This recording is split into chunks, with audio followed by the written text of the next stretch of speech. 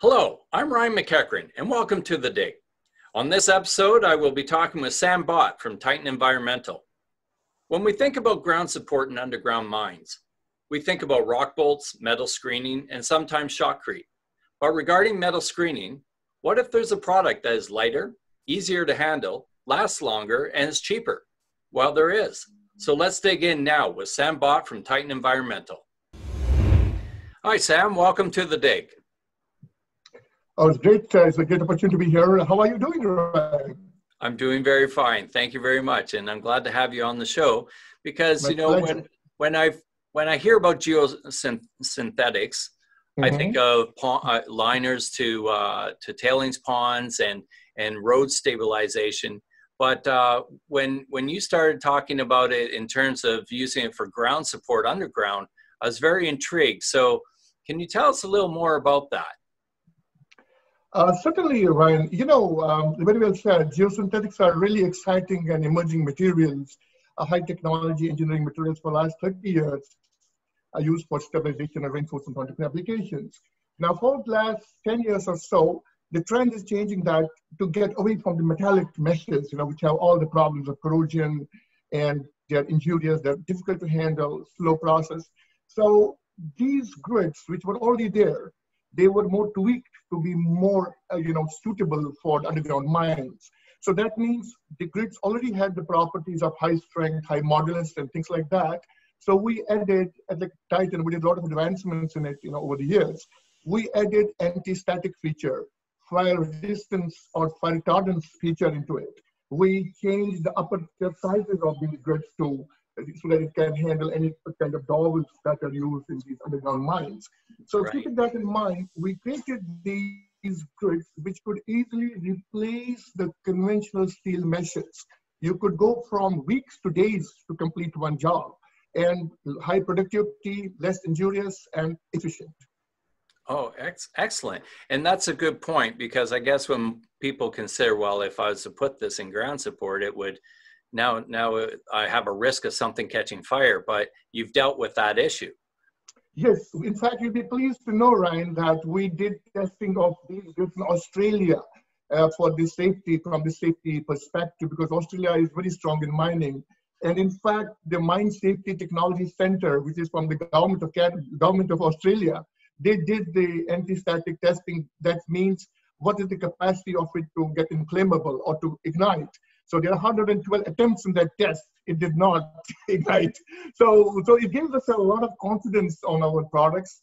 And we did, and this one particular, for example, is from polyester. They have an fire resistant and anti-static coating both.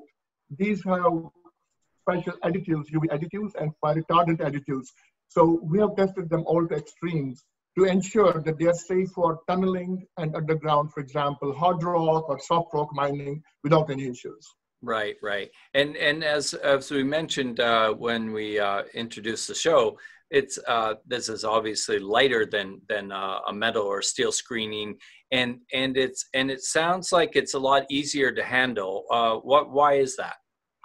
Well, I think that's simply logical. I mean, suppose I'm keeping this small animal in my hand, it's very light, but it has strength, I would say, 3 times more than the steel. And not only that, when you use the steel meshes, they have round ribs, and sometimes from the roof, the rocks do fall through them, and that's a safety hazard. You cannot stop that.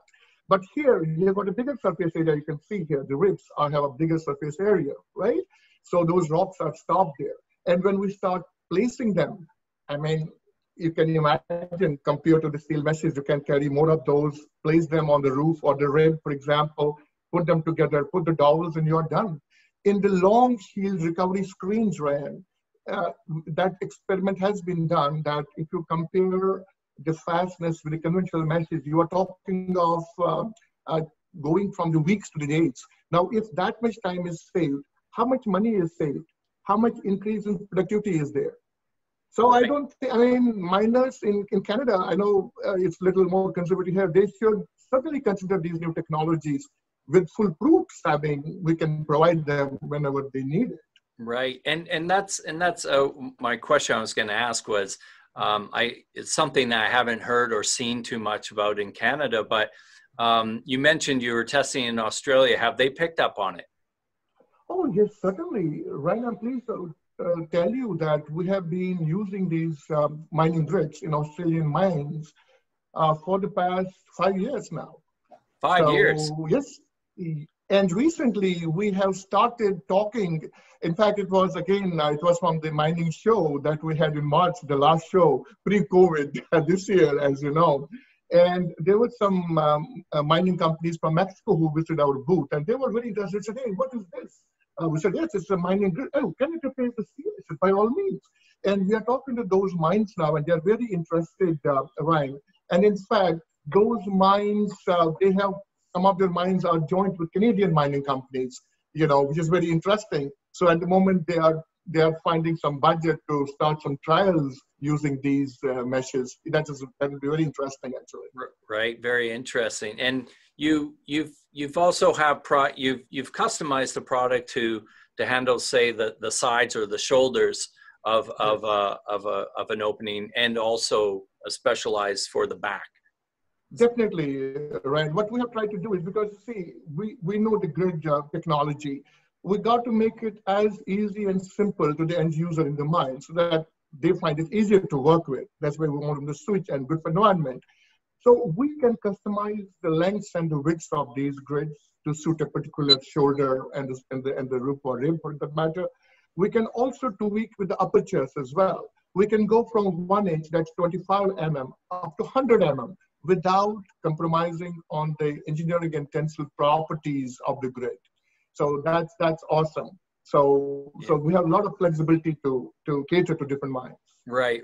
And it is a new product to me, so I'll ask what may seem a silly question, but this can act. It sounds like it's a higher quality replacement to the traditional product, but you can shotcrete over this as well. I'm just asking the question. Is it? Oh, definitely. No, it's a very good question. That's no, every question is very precious, right?